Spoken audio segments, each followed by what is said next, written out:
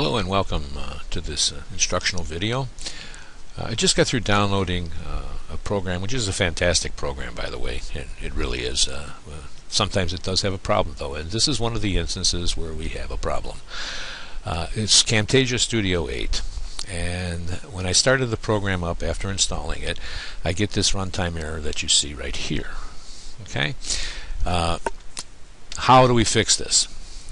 Well, let me close this guy off here. Oops, let me move him out of the way. There we go. First step, if you look at the documentation that they have on it, so the first place to look is actually at TechSmith, their support, where you can get answers to questions. So I was searching for a runtime error, and what happens is, let me move this over just a little bit. In the runtime error, there are three potentials for solutions. This one was updated, and it deals with Snagit. However, you're going to learn a little bit that it also works with the suite number 8. So one of the things they suggest doing, and you can look at it over here, Camtasia or Studio. This stuff here is the alleged solution, and I say alleged because it doesn't work, but I'm going to show it to you anyway. You're supposed to take and go through, you hit your window key, and then you go over here and start searching. Type in an RU right away, not just an R, and then you want to run. You click on it, and alright, come on, there it is. Alright, there we are. It's hiding over there.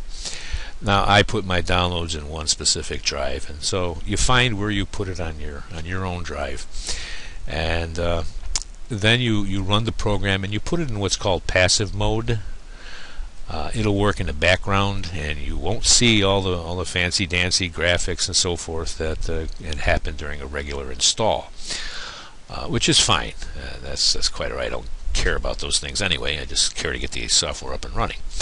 However, there is one caveat to this. What they don't tell you in here is that you should uninstall and this is a very important part. They don't tell you that you should uninstall the software.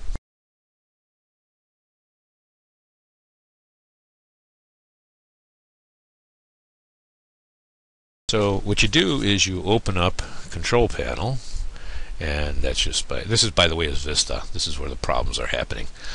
You open up your Control Panel, and that gives you this screen right here, and then from here you go to Programs, Programs and Features. You double click on that, and then it'll show you all the programs you have installed.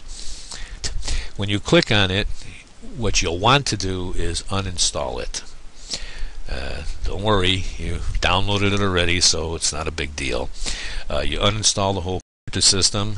That's just to clear away any potential problems that might be in memory, and or you know how Windows is.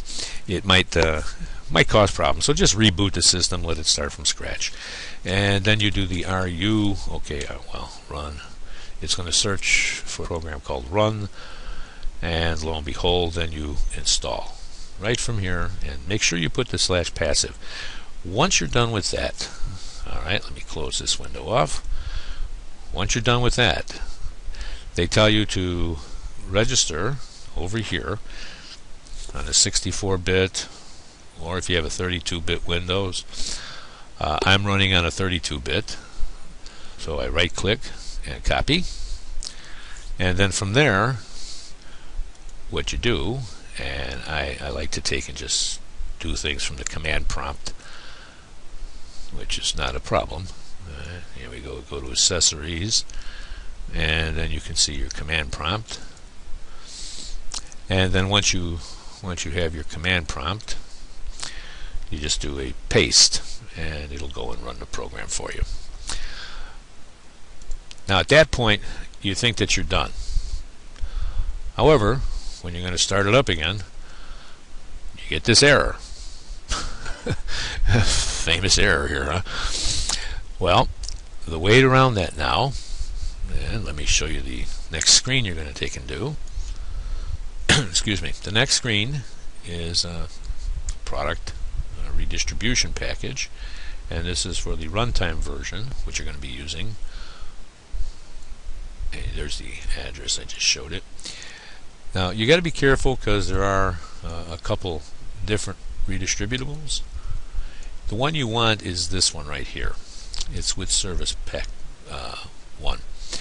You click on the new version, and then it's going to ask you, 1 second here, it's going to ask you to download. Let me fix this up a little bit. Okay, so here's your system requirements, download instructions, and so forth, which you can very easily get. This is the file you want, right over here. And there is a download. You can download it right here. Notice its size. Its size is 4 megs. They do have another one from Microsoft's website, and I made the mistake of not dealing with the latest one, but with the first one, and the size of that one is 1.7 megs. So you see there's a difference here. So you do want to take in and get this one here, the Service Pack 1. Now let me close that guy off. Then you install it, and what will happen is you want to take and reboot your system again. And that's kind of crucial. You have to reboot so that Microsoft Windows takes and does its thing the way it's supposed to, and reloads the registry and all that good stuff. So once you're done with that, then lo and behold, you now have a working version, and it really does work, and you will no longer get this message. Okay, well, I hope this is helpful for you. I know that I had a problem with it. Some of the key issues in here is within their own website, within TechSmith's website, they forgot to tell you to uninstall, and they might claim that it doesn't, you don't have to or something like that because it's just going to overwrite. Don't believe it. I did that, and it doesn't work. The one that the answer that you really want to have.